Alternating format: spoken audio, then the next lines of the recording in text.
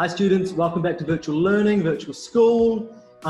This is your start of the year video on how to take care of your iPad appropriately. We're just going to run through some of the things that you already know, but just to be a bit of a reminder and a refresher at the start of the year. So number one, the case. I have a different case to you guys, a little bit different, but your case is really, really strong. We buy really good ones so that if you do drop it, most of the time it'll be safe. I'm not encouraging you to drop it at all, but they are good, strong cases. So a splash of water or falling off a couch isn't going to do a whole lot of damage. But we do need to make sure that we keep the cases on. So if you're ever traveling anywhere or you're putting your iPad up on a shelf, at the moment we're not traveling so much, but if you're putting your iPad up on a shelf and you're not using it for the weekend or something like that, close it up, put the case on it so it's closed away. When you're learning with it, you'll see that your case has a couple of different ways that you can make it stand up. So you can have it standing like this or standing like this by placing this into the outside case. And you want to make sure that you're getting really comfortable when you're doing virtual learning, because if we're sitting in front of a screen for like quite a few hours most days, we need to be comfortable. So it could be that you're lying down flat on your stomach on the floor and you've got your screen pointing up to you, or you could be sitting at a table and maybe you've got it this way, but just however you do it, use that little piece of the case so it's nice and comfortable and it fits good for you. Fits well. Next up, buttons. So for anyone who's not sure, there's only two buttons on your iPad. This one down the bottom, which is called the home button. Now pressing this will let me unlock my screen. It'll also close applications. If I double tap it,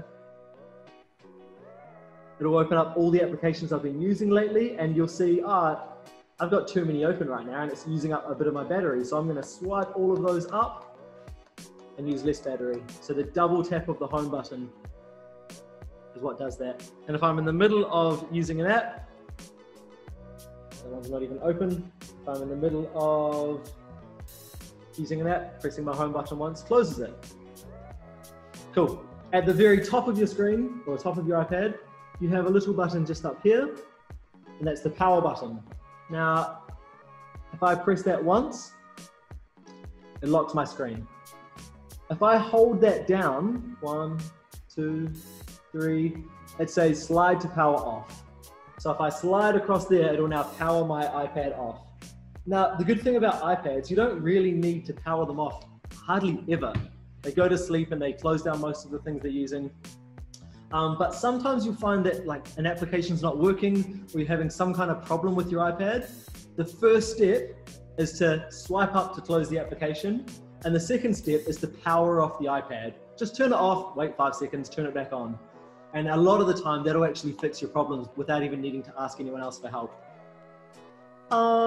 Your charger. Now I have a charger.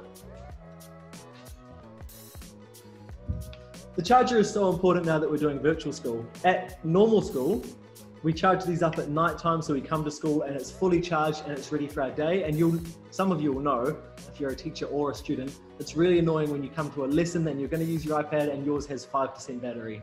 Now that's even worse with virtual school because we're using it to be in the lesson for Zoom or to complete our learning on Seesaw or whatever it might be. So definitely charge it up every single night. I just leave one of these chargers in my room close to my bed, but wherever your iPad lives, and I just plug it in every night. So that the next morning it's fully charged, ready for my day of learning. Settings on your iPad. This little app right here. We set these settings up so they're completely ready for how your iPad should be for learning. This is one area we ask you not to play around in. So you can go in here and have a look, but please don't go in and turn things off or change things, unless you've been asked to by a teacher or someone that's going to tell you how to make a specific change. Playing with your settings can cause your iPad to be a bit of a pain for you. One student came to me and said, my iPad's completely changed color, I don't know how to fix it. Another student said, my iPad's in Chinese, I don't know how to read anything, because they played around with settings and they changed things.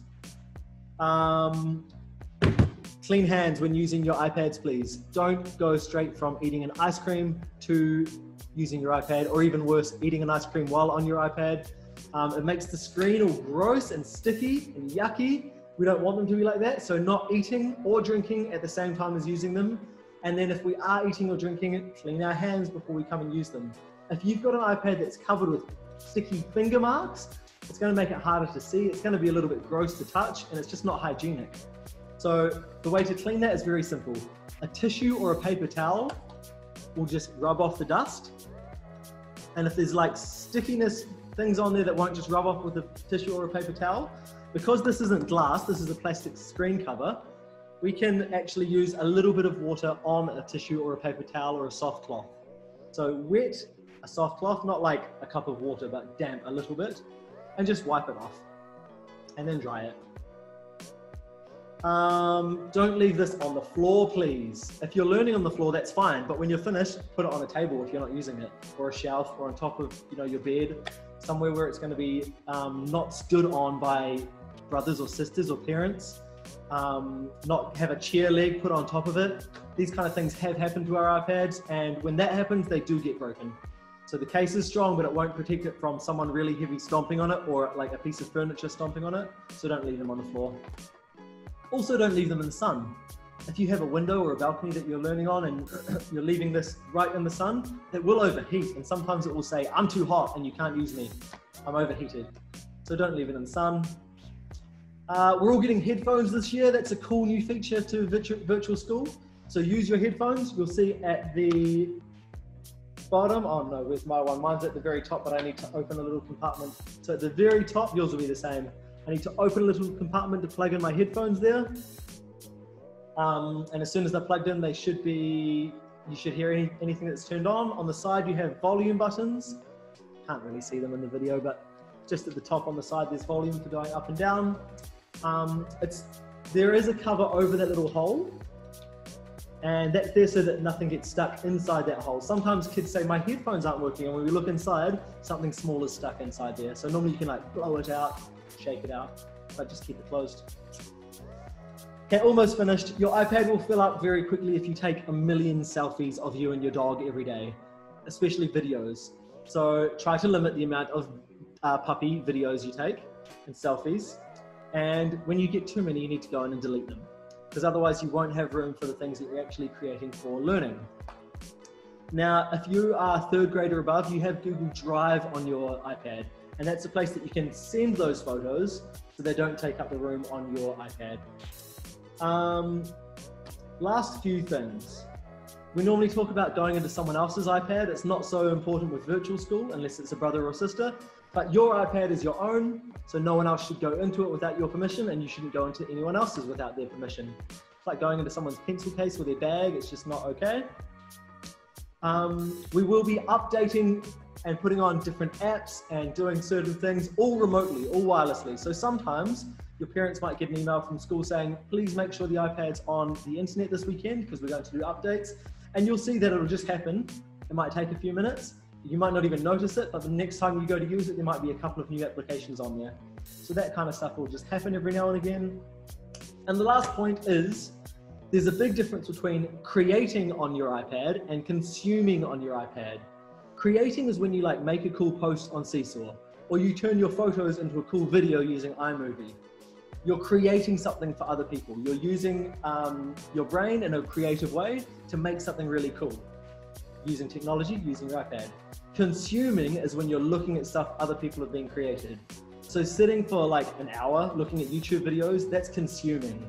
And that side of doing that kind of thing is not using your brain at all in a creative way. So it's really important that we always think about having a nice balance. If you're always consuming and never creating, then you're not helping yourself become a better technology user. So the goal is to be creating more than we consume. And that's all the rules. Good luck. Have a great year of start of the year of virtual school, because we're going to see you in real school very soon, we're hoping. All right. Cheers, everybody.